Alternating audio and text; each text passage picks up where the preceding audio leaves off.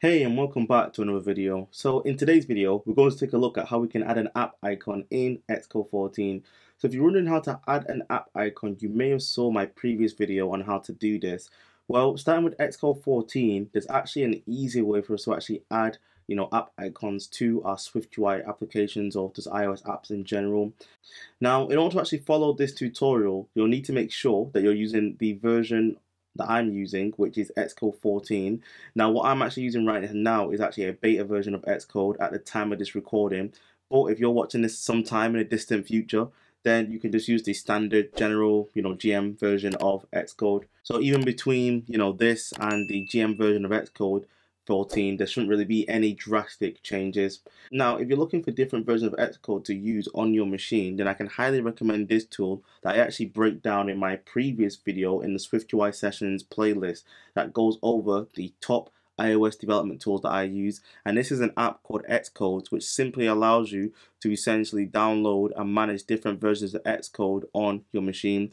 So you can see here how I have the beta and I have Xcode 13.4 as well, so I can basically manage the different versions. So when you're actually looking at your app icon in Xcode 14, if you're someone who actually already has one in your actual project and it's not a brand new project, what we're going to do now is actually discuss how you can update an existing project to use the new way of only having a single asset in your assets file for your app icon that is used for your iOS apps. So if you just go to your assets catalog, you should see here that you have app icon. Now when you click on this, now what we have here is we have all the different versions, and we have to actually, like we did in the previous video in this course, we use a tool called Bakery to help us generate all these different sizes. Well, starting with Xcode 14, you don't actually need to do this anymore. What you can just do is just upload one size and that's it. Now in order to do that, what you're going to need to do is actually open up your right hand side panel here. And then when you actually get to your right hand side panel, you're going to need to go to your attributes inspector at the end here. When you see these options, you'll want to make sure that for Mac OS, you're just going to choose none. Unless you're developing a Mac OS, app, then you can select the sizes, but we're not here. And then for iOS, you just want to make sure that you select single size.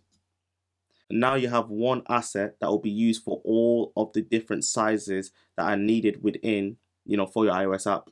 Now, it's also worth noting as well that when you upload this asset, you'll want to make sure that it's 1024 by 1024 so that you can get the correct sizing and it scales nicely.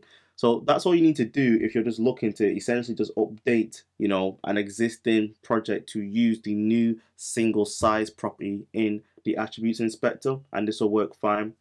But what if you're in a situation when you essentially need to basically, add a app icon, fresh at the beginning? Well, what I'm just going to do is just simulate that. So if we just delete this, I'm now going to add here app icon, so iOS app icon. So you'll see that when you actually add a brand new app icon in and you click on it, you'll see that you just have an empty slot here that just says single size, like so. So all you'd have to do again is just simply drag in an image that is 1024 by 1024 and then you're done. So I've actually got another copy of the same, app icon, and all we'd have to do is just copy that into here and then boom, that's it. So you can see that in Xcode 14, it really does make our lives a whole lot easier when we want to add app icons to our SwiftUI applications. So just before we wrap up on this video, let's actually just run this on the simulator to see, if our app icons look okay. So if I just go here and I'm just going to choose iPhone 13 Pro, and then let's just run this. If I just dismiss this, you'll now see that here our app icon looks fine on iOS 16. So you can see here how easy it is to just add app icons using Xcode 14. So that's everything in this video. If you enjoyed this video, I'd really appreciate it if you gave some feedback in the comment section below.